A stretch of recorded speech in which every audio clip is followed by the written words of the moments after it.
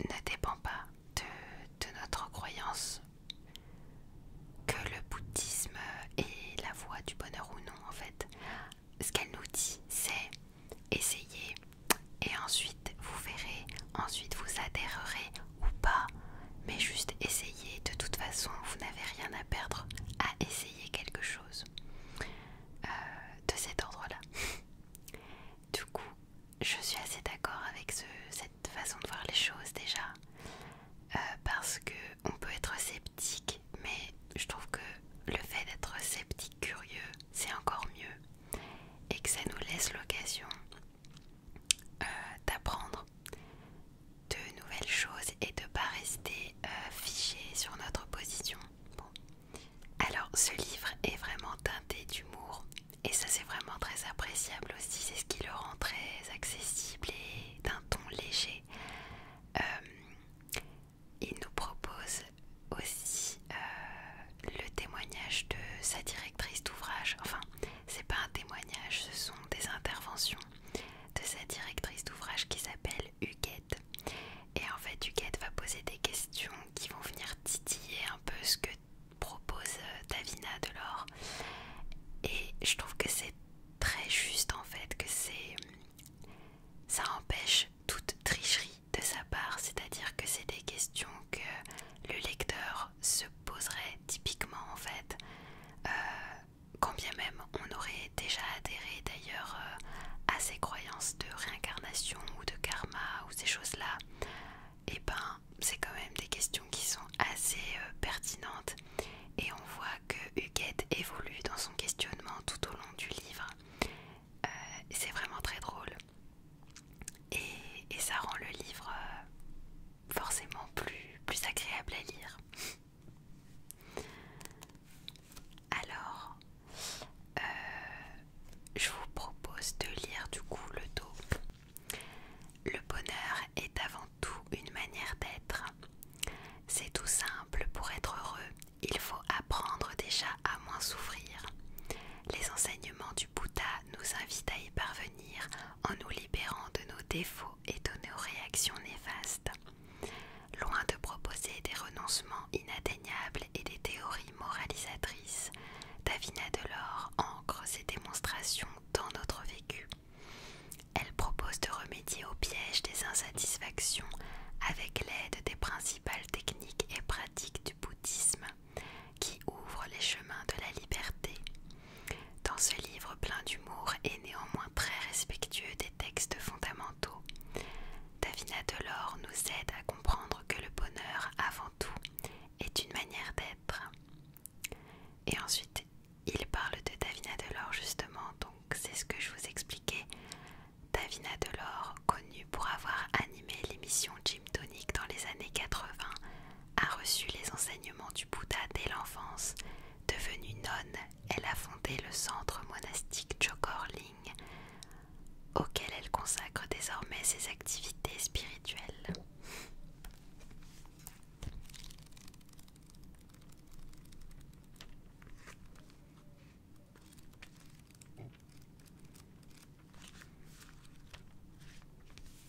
C'est vraiment un super livre, je vous le recommande totalement à 100%.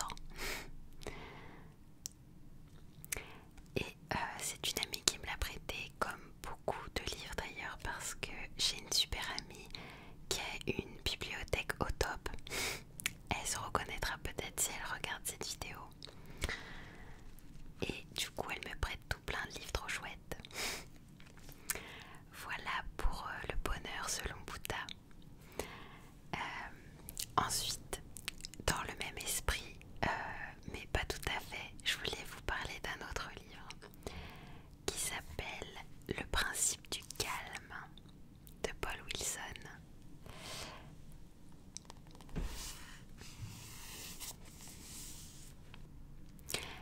Alors ce livre, il va pas du tout parler de la dimension spirituelle de la méditation. C'est ça qui est intéressant, je trouve. C'est que, à l'inverse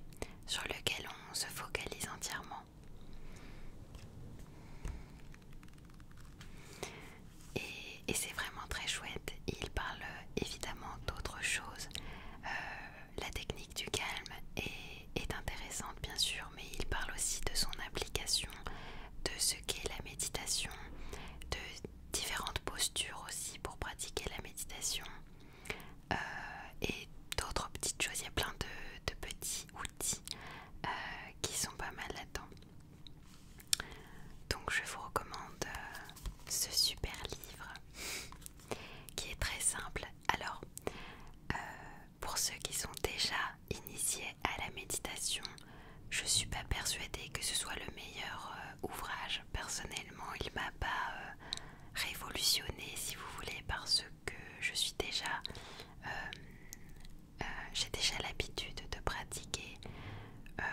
Cela dit, il m'a fait voir la méditation sous un autre angle et j'ai aimé en fait cette simplicité. Il y a aussi des exercices concrets et ça c'est vraiment très appréciable parce que c'est pas toujours évident de mettre en pratique la méditation quand on l'a abordée que de manière très théorique et très spirituelle justement. Donc voilà.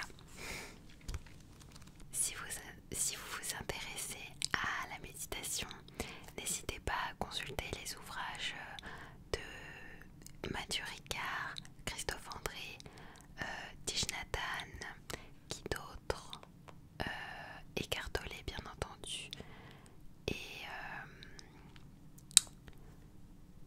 bon c'est ceux qui me viennent là comme ça, mais il y a vraiment beaucoup d'ouvrages différents, donc n'hésitez pas à lire, mais surtout pratiquez si vous voulez savoir ce qu'est la méditation. Il faut juste pratiquer en fait, parce que moi j'ai lu beaucoup de choses, alors peu de choses dans toute la masse d'informations qu'il y a, mais j'ai quand même lu pas mal de choses sur la méditation, sur la pleine conscience et l'instant présent. Et en fait je crois que c'est vraiment lorsque j'ai commencé à pratiquer, et cela de manière régulière, que j'ai compris en quoi la méditation était incroyablement utile et efficace, et qu'elle me permettait de conserver mon bonheur. Et j'en reparlerai d'ailleurs de ça, mais là je voulais juste vous présenter ces deux livres là. Et d'ailleurs je pensais, quand je parle de méditation autour de moi, parfois on me dit « Ah mais moi j'ai essayé, mais j'ai pas réussi ». Et je leur dis « Mais comment ça t'as pas réussi ?» Parce que déjà il n'y a pas à réussir une méditation à partir du moment où on se met en position de méditer et où voilà, on essaie de faire le calme en soi, de se focaliser, parce que le but c'est vraiment d'observer ce qu'il se passe et de focaliser son attention sur quelque chose en particulier. À partir du moment où on fait ça, on est déjà en train de méditer. La méditation, c'est avant tout une observation. L'observation de nos pensées, de notre corps et de ce qu'il y a autour de notre corps. Du moins, c'est ma façon de décrire la méditation. Et donc on peut pas échouer en fait. Après, il y a aussi le fait que on s'attend à avoir un résultat précis.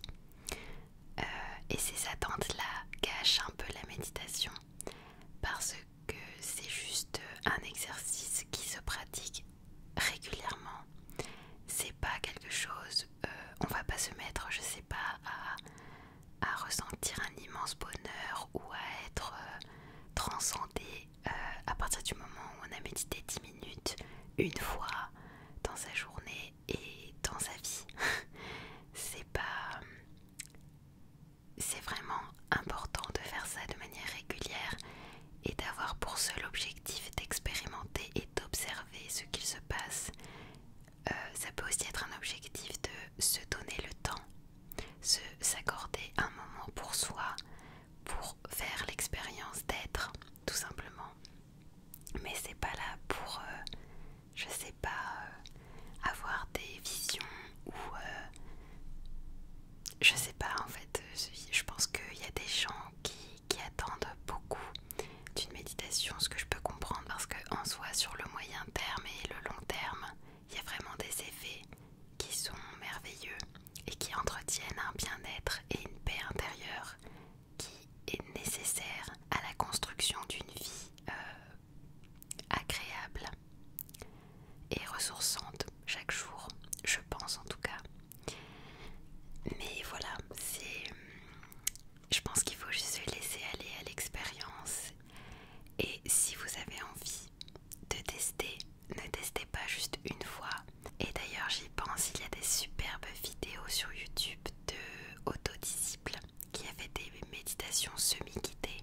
C'est-à-dire qu'il vous guide pendant 5 minutes par exemple.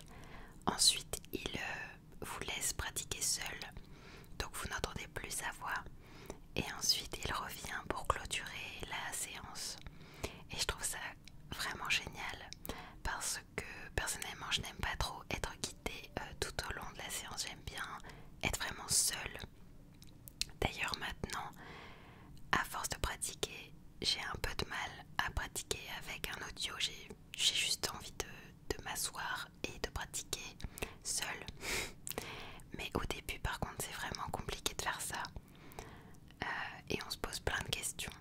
Alors qu'en fait, il suffit juste de s'asseoir et d'observer. Mais bon. Voilà pour ces 2 livres. Ah, et j'avais envie de vous lire un petit passage de ce livre-là parce que je trouve qu'il s'apprête particulièrement bien à l'ASMR justement.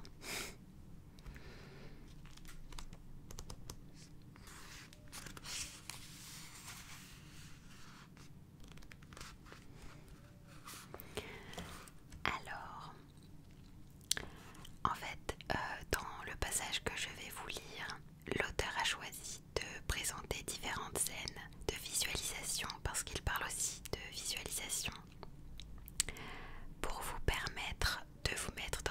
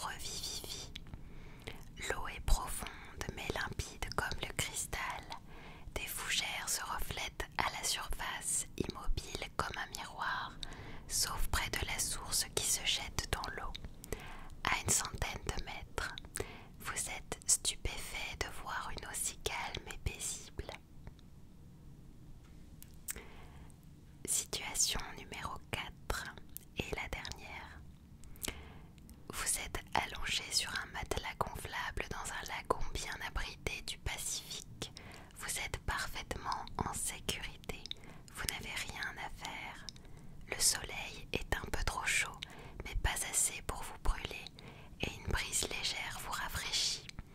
Vous entendez les vaguelettes qui tapent contre votre matelas et s'écrasent sur le rivage. De temps en temps, l'ombre d'un cocotier passe sur vous. Vous vous sentez un peu étourdi.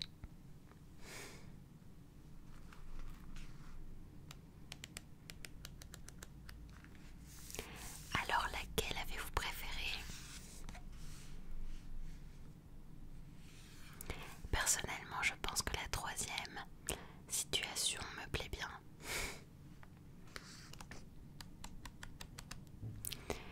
Et ce que j'aime bien aussi dans ce livre, c'est qu'il y a des questions-réponses à la fin. Et je trouve ça chouette parce que d'une part, c'est aussi quelque chose qui est sans tricherie. C'est vraiment offrir l'opportunité au lecteur d'avoir des réponses aux questions qui pourraient se poser. Et en plus, c'est des questions qui sont vraiment tout à fait pertinentes et concrètes. Par exemple, alors que se passe-t-il si le téléphone sonne en plein milieu d'une séance? C'est vrai que ça peut arriver. Bon, le mieux c'est quand même de couper son téléphone. Que faire quand on a une crampe ou l'envie de se gratter? Quelle est la durée idéale d'une séance? Que faire lorsqu'on se sent fatigué ou que l'on s'endort?